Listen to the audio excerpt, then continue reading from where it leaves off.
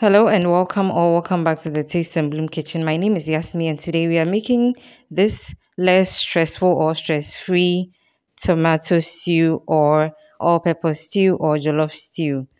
It's going to be great for your smoky jollof rice. So please come with me and let's do this.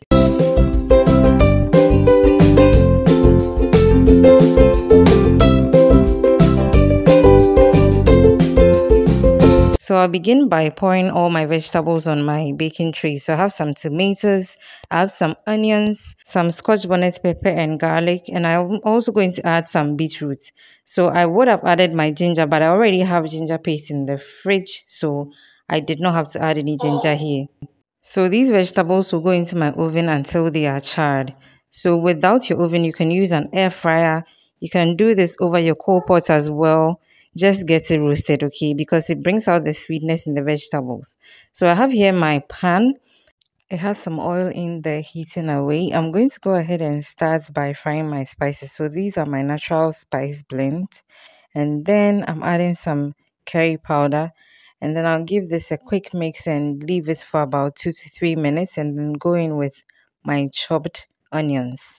So honestly speaking, this is because of presentation purposes. If I was doing this without the camera, I'll just add everything at once and then just leave the stew to cook. But because I want you to follow the process, that's why I'm doing it bit by bit, okay? So in goes my onions, ginger and garlic blend. I'm going to give this a mix as well and then leave it for about 7 minutes so that the moisture reduces a bit, okay? And by that I'll cover it and then leave it for some time and then come back to it. You can tell it's already drying up, okay? And then next I'm going in with some tomato paste. So sometimes if I'm using a lot of tomatoes and beetroots, I do not add tomato paste, but today, as you can tell from the beginning, the tomatoes and the beetroots were not too much, so I decided to go in with a bit of tomato paste. Plus also now in Ghana, tomatoes are out of season, so they've become quite expensive. So with that in mind, there's no harm in adding some tomato paste, okay?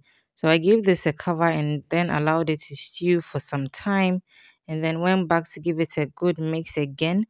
And then I wanted the tomato paste to fry beautifully, so I covered it again and then went back to it about 5 minutes later.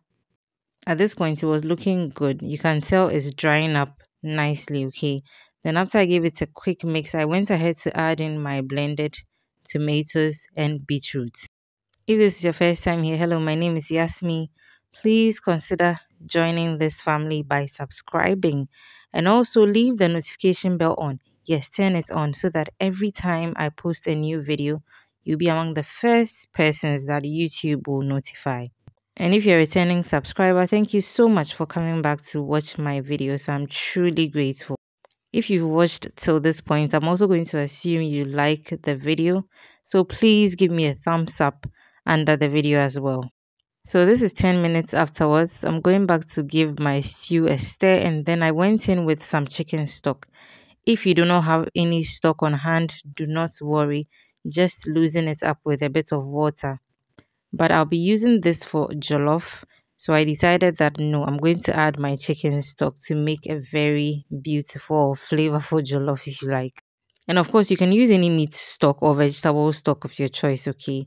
So as you can see, my stew came out nicely. It's looking good already.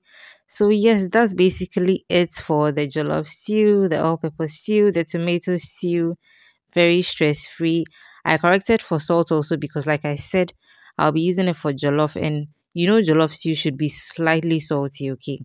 So that's it for today's video. I hope you're inspired to try this stress-free or new way of making your jollof stew or jollof based stew.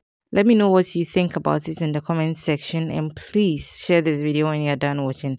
And until we meet again, keep blooming.